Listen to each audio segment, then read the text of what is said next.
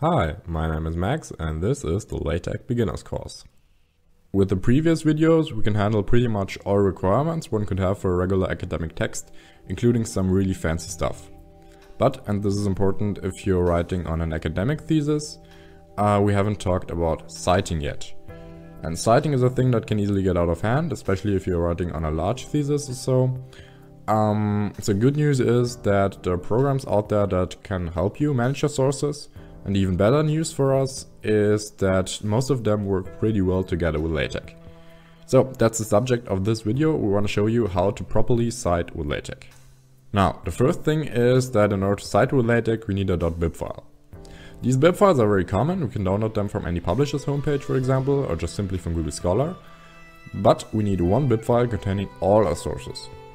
So what we need is a program that helps us managing these bib files. And the program I recommend to you is JabRef. I use it myself and it's free, and I'll put a link for download in the description below. After we open JabRef, this is what we see. And the first step is to create a new BibTeX database.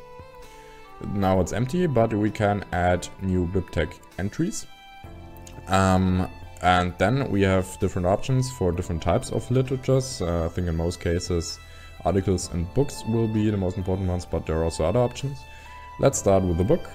And then we have two options how to create a BibTeX entry.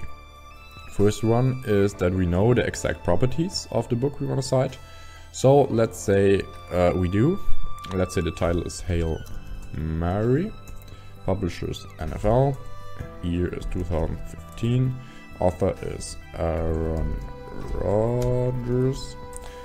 Editor is not important, or we don't know it. But then the BibTeX key, this is very important because with the BibTeX key we can later cite this book in a LaTeX file.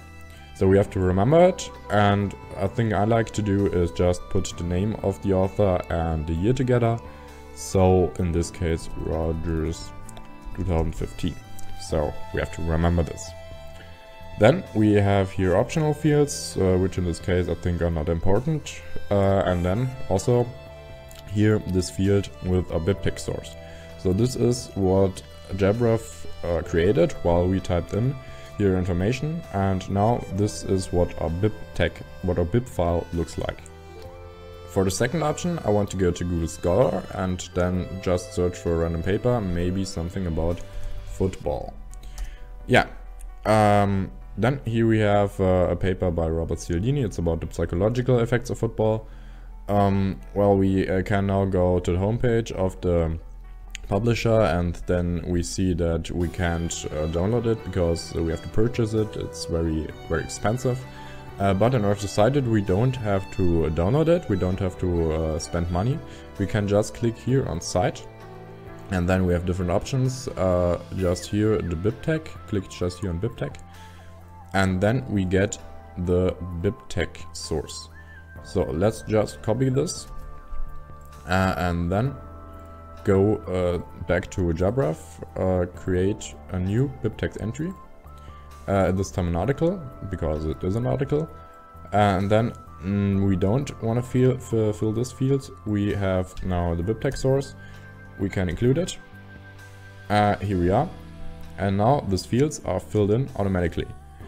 The only thing we have to change is here the BibTeX key, because yeah, we want something that we can remember. And here, Cialdini 1976, I think this is perfect. So now we have two entries in our BibTeX database.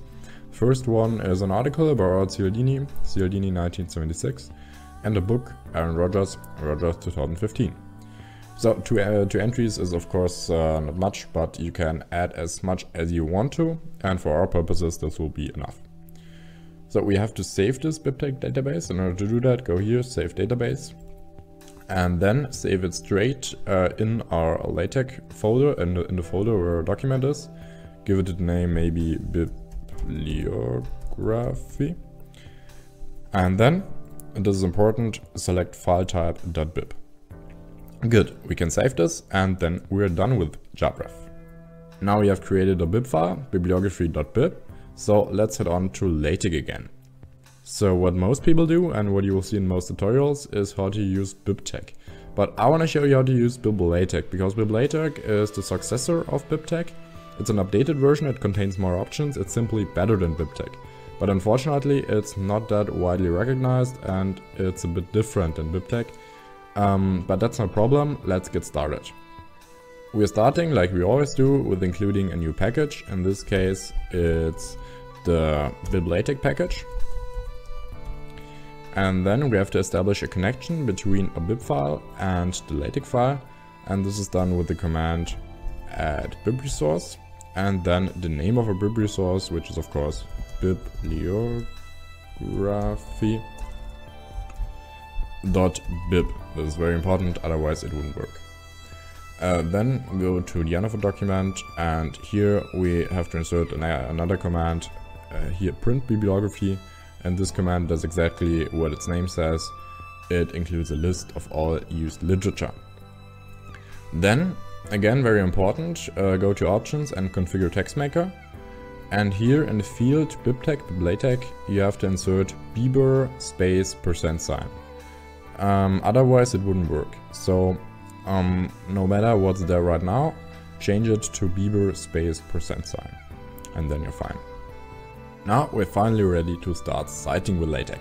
So let's go to the section I created, and then the command for citing is \cite, really easy, and then a BibTeX key. So here let's use Cialdini 1976, and here maybe Rogers 2015. So when we compile now, just a quick build, then we see that, well, we don't get an error message, but it doesn't work. We have here just displayed our BibTeX key and we have no bibliography. The solution is to go here and not select quick build, but BibTeX. So we have to compile with BibTeX. So let's see what happens. Yeah, the compilation with BibTeX was successful. And now we can try the quick build again. And now it should work. And yeah, here we are. We have 1 and 2, and here reference 1, Cialdini, reference 2, Aaron Rodgers. Wonderful. Now that we got BibLaTex working, we can explore the different possibilities LaTeX gives us when citing. So for example, we can not only reference the publication, we can also let LaTeX display the name of the author and the year of the publication. So for example, let's use the Cialdini paper here. We can say as, and then the command for citing the author is \cite author, and then in the braces again the BibTeX key, then suggested in, and then the year, cite year, and again the BibTeX key, comma, ... and compile. And what this gives us, yeah, here we are, as Cialdini had also suggested in 1976, ... So you might call this unnecessary because you can just write it down by yourself. But just imagine you have 20 sources or more and you can't remember all the names of the authors and the years. So letting LaTeX do things automatically for you is a great solution, I think, in any cases. Another citing method is with footnotes. The command for this is just \foot cite, and then let's select the Rogers paper here.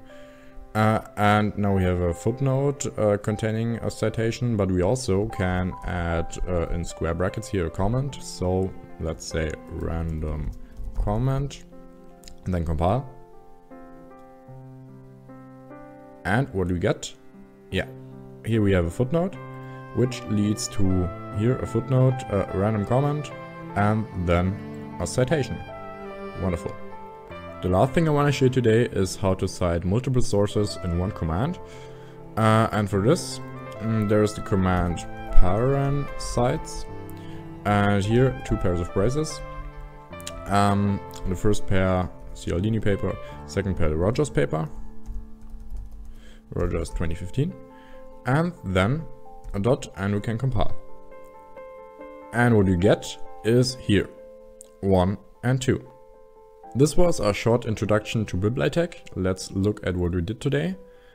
We established BibLaTex with 2 sources. Of course, you can add as much as you want with no extra effort. And then we have our basic citation.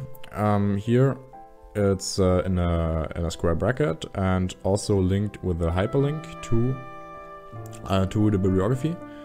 And then we can cite with footnotes, and we can also cite multiple papers in one bracket. I think this looks really good, but there's more to BibLaTex. You can customize nearly anything, the citation style, the bibliography, you can customize it all, and we plan to do more videos on this in the future. But I think this is enough for this basics course. The next video will be the last one in this course. We're going to talk about different document classes, the options you have with them, and also basic document formatting. So I hope to see you in the next video. Until then, thanks for watching.